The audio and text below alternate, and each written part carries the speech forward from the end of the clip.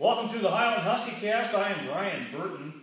This is our third year with the Highland Husky Cast, and joining me tonight is head football coach Joe Donovan from the Highland Huskies. This is his second year as the Highland football coach, and congratulations as being the new assistant athletic director here at Highland.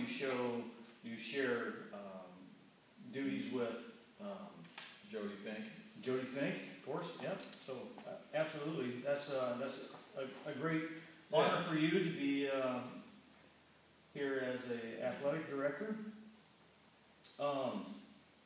In case nobody's familiar with you, Joe, just give me a little background if you could, please. Well, born and raised in Solon, Iowa. Youngest of 7 children. Had a great high school experience all around.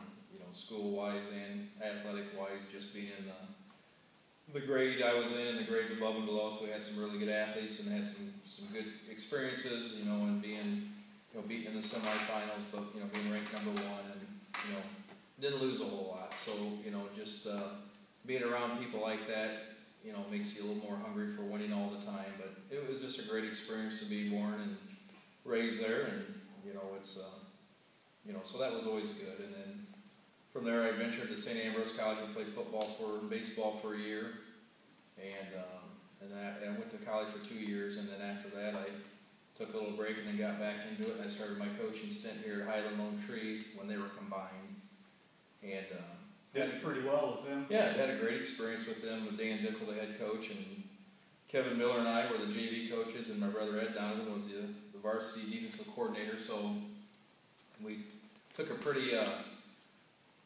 program wasn't in good shape at the time, and turned it into a state runner-up within 4 years. And so that was another great experience, and experiencing how to turn programs around and how to build them.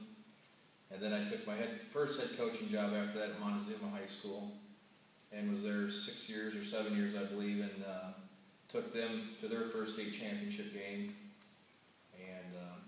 And then went to West Liberty for 3 years, and was in the process of building that when I had the opportunity to go to Pekin High School, and with a great tradition. And we're in the quarterfinals, I think, 3 years in a row. The last I was there 5 years. So it was again, that program was not very good shape when I got there, and I had to kind of turn it.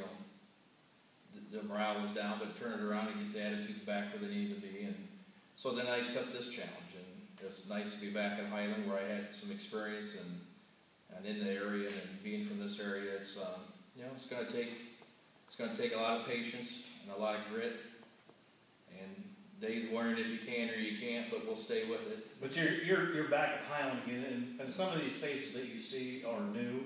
Yeah. And some of these faces that are old. Some of those kids that you coach, they have kids now that are coming up through the ranks, and it'll be an exciting experience to see you develop these kids that are coming up. We're going to talk a little bit about highlights from last year.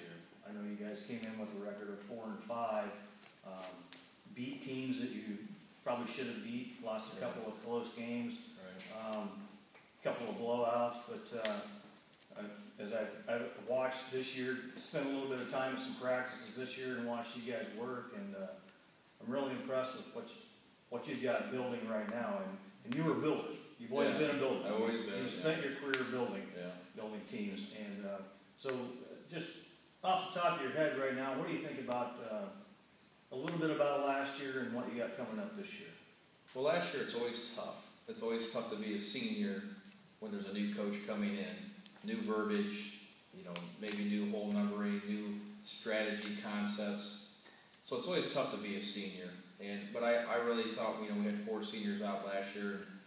Spencer Wheeland and Nick Sandberg, 2 big cogs in that wheel, tacklers, and 2 weight starters, and then Tony Oldwin and Therese Landfair, I think, was the other one.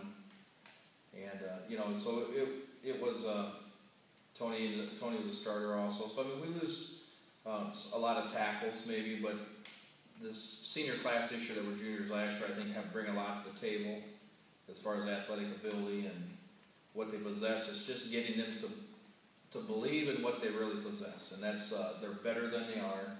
Getting them to believe that they're better than they are, because it's in them. They just need reinforcement, and it would always help if we had more numbers, but, you know, so we really are concentrating on getting us in shape so we can, you know, withstand some of this early heat in these early games, and physically getting them ready so that we can, you know, the pounding that we'll take throughout the year, that, you know, maybe we recover more quickly.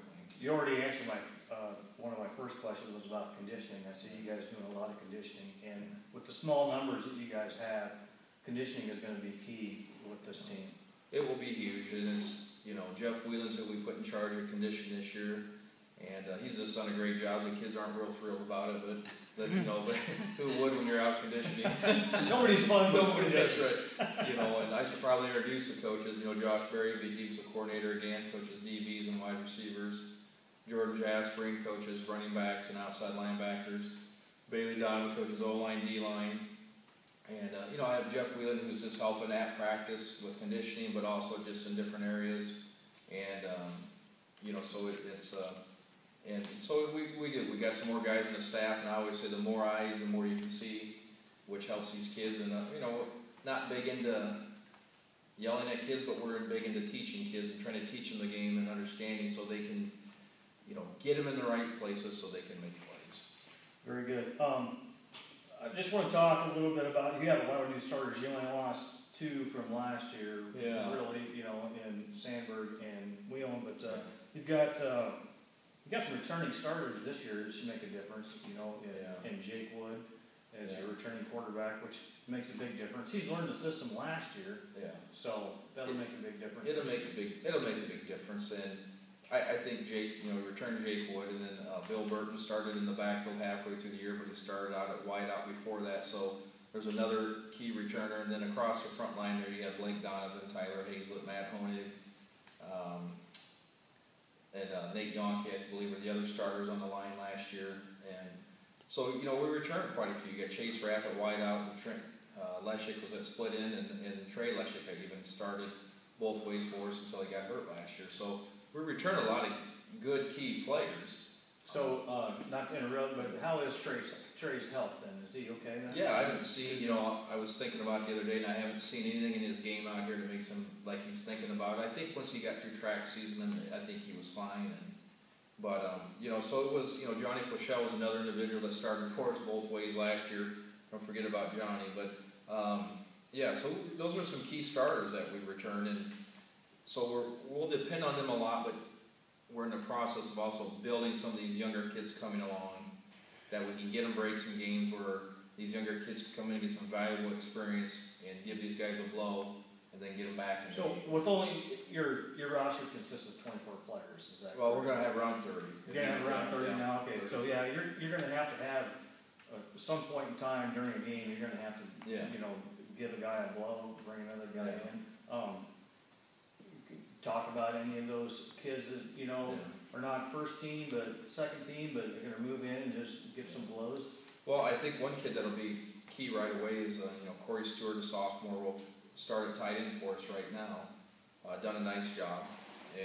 But he's in a class with some kids that, you know, Trey Leshik's going to start at tailback, who's, you know, only a sophomore also. But in that sophomore class, there's some really good players. They're maybe a little bit undersized, maybe to what we want, but they have grit, they're tough, and they'll play. And you're talking Jordan Sosa, Brady Hahn, who's looked really good at inside linebacker. He'll play some running back also. Corey Stewart, Dan Burton and Brody Burton both know multiple positions: defensive end, defensive line, linebacker, tight end, and both of them have done real nice so far this preseason. And we're gonna look forward to them guys playing on the field. So, you know, it's from there you're going to see. I don't know if you'll see Cole Addison, a freshman, maybe Zach Leshik a little bit giving blows, but I don't know how much playing time necessarily. You know, some of it will be earned. But Cole Addison really gets after it, likes the game of football. So we think as the season goes on, the more he can help us. So, but it's just not overwhelming him at first, and just working him into it, because I don't want to set it up to be where he gets frustrated. So I want to keep him hungry.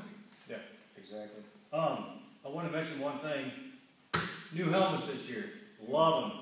Those things are awesome. You know, it was one of those things. I was a flat black guy before, but I thought after the first year, just a subtle change that maybe goes back to the old Highland days. And I know back in the old days they wore white helmets and they maybe had a different mask, but we kind of went with some updated chrome stickers and metallic paint just to kind of, you know, for the kids like that stuff. But so it's back to the white, and I thought maybe bring some more pride and just kind of get back to, you know, when Highland had some of those really good teams, they wore white helmets, and just a little more pride. A little blame. A little blame. Well, I know when Hayden Fry first came to Iowa, he contacted the Pittsburgh Steelers about their uniforms, and I believe Chuck Noll was the coach at the time, and he actually sent Hayden Fry Terry Bradshaw's uniform, and that's what we copied, or that's not what we copied, but that's what Iowa copied the uniforms off. They were a winning team, and they put a good product on the field, and Hayden decided that's what he had to do here at Iowa, and he did it for, you know, a number of years, and it made a difference. We're going to jump from the helmet to new helmet to new district here. So we got several new teams in our district this year. Yeah, new teams, and it's always going to be an exciting time, but yet it's, you know, the new teams in our non-district, we'll play Danville, who we played in the past, but we'll add Whistler, be a two-way school, to our second non-district game. And not sure how the state scheduled that one, because it's not one I put on our card to play. So that was a little bit of a surprise. But in our district, you're still looking at Iowa City, Regina, who's unanimously ranked #1 again. And then, so we have Wilton, who's a new player, L&M, a new team. Van Buren will be a new team. Waplo. So some teams we haven't seen so much of in the past, other than Regina and Danville. But excited about it. I think, I like to think that we can scratch with all of them, get down there and fight with all of them. And Regina being the one that's, obviously the role they're on, but we'll worry about them when we get there. But I'd like to think that these kids will compete with every team on our schedule. Yeah, it's one game at a time. Yeah. It has to be. You and I played each other. Yeah, right. And in the back of my mind, I was always, Sullivan was the game I was looking for. Right. And right or wrong. But, players do that, but that's your job to coach those players to say, hey, look, we've got this team here. Let's go out and beat this team. Right. Make a statement. Go to the next team. When we played, we were undefeated in the conference. You were undefeated in the conference, and you guys ended up winning, 21-0 that game. And it was a heck of a game. But it's always one of those things that keep kids from looking ahead, because so many things change from week to week, whether it be an injury, with this new concussion things that come down the road. I mean, things can really change. I mean, there's eligibility issues, there's injuries, there's all kinds of things that come into play. So you just can't, you can know who you play down the road, but you really can't get that far ahead. Right. Strategizing. You just have to take that game in front of you, and you're only as good as that last one. So that's what we have to focus on, is that one in front of us, and worry about being 1-0 every week.